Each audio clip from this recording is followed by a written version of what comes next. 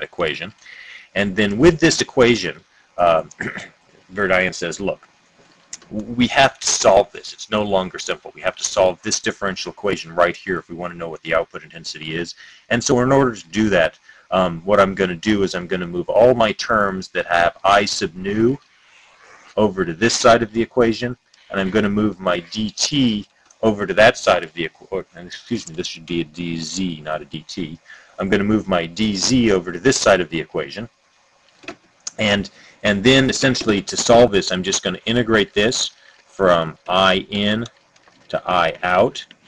And I'm going to integrate this from 0 to L, the length of my gain medium, where that's z equals 0 and this is z equal L over there. And when I go and do this integral, which is really pretty simple to do, I come out with an equation that looks like that essentially relates the input intensity and the output intensity to the line shape, which later on I'm going to set equal to 1, the length of the gain cavity and the gain.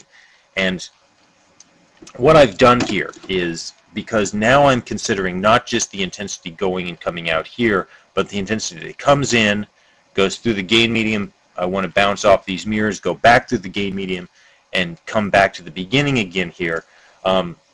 I go through twice, and I'm putting a factor of 2 in here. And what Verdian then says is, look, in the steady state, we know that if we take this output intensity and start at this point and come through the cavity all the way around and come back to that point right there, that the intensity has to repeat itself. It has to be the same, although it may change some as it goes through here. In the steady state, it's not changing in time. It does have to repeat. And with that, what he does is he says, look, we have another relationship between the intensity that comes out of the gain medium and the intensity that comes into the gain medium. And that's this survival probability inside the cavity. That essentially what happens, and let's go through this again, is that the output intensity comes through, travels through space, loses a little bit at this mirror, loses a little bit in transmission here, gets some gain, loses some at this space, comes, loses some at that mirror, loses some, gains some, loses some, and gets back to the starting intensity. That the input intensity, where I started right here, back after one round trip, is a survival probability. The ratio between the starting intensity and the output intensity is essentially a survival probability. And in this cavity, the survival probability is just the reflectivities of the mirrors multiplied by the transmissions of the gain medium going in and out, as you saw in the in-class exercise the other day, as I go through this laser cavity. And I can take this ratio between I in and I out, where now I in is defined right there and I out is after one round trip, and plug this back into this equation. And when I do that, I come up with this differential equation here, which is given in section 9.2 of your textbook, I believe. And this essentially can be solved to relate the output intensity to the gain, the survival probability that depends on all the loss mechanisms inside the cavity, both the transmission, the gain medium, other losses, reflectivities of the mirrors, and the saturation intensity. And this is a bitch to solve, and Verdian spends a lot of time in the later sections of 9.2 of the book looking at the low gain, the high loss, all these cases, and you can read those on your own. But the real case is that we are comparing the output intensity after one round trip to these things that are measurable, things that are known. And the other realization is the external intensity, I external, that actually comes out in this case, is just 1 minus R1, which is the transmission of this mirror, and it's how much of this output light is then coupled out where we can use it externally to the laser. And if you set the derivative of I out as a function of R1 to 0 and solve for the maximum, you can calculate what the optimal cavity coupling is.